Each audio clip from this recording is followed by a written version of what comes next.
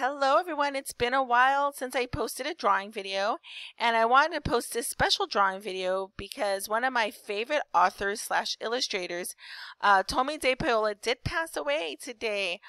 When I was a kid, when I was your age, all the way through my adulthood, I admired him so much, and I would love to draw his characters. And basically, all of his characters are based off his drawings when he was a kid of himself.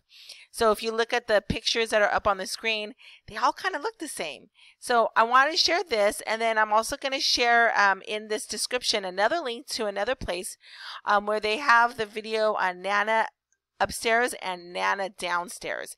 It's probably one of the sweetest stories that I've ever read, and it came out even before I was born. What? They had books back then, Miss Nobby? Well, yes, they did.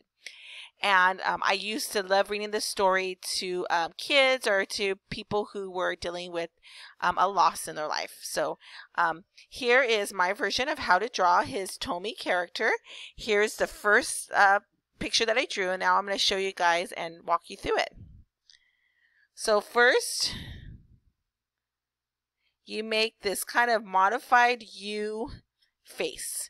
And he did all of his faces kind of the same, like a big giant U. Then from his big U-shaped face, he would always do two ears that look like C's.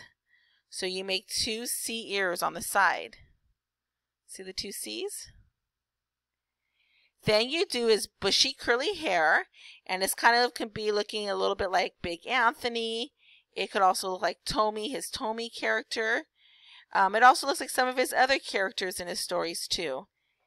And you do his big curly hair kind of up and around. See how I did his big curly hair up and around?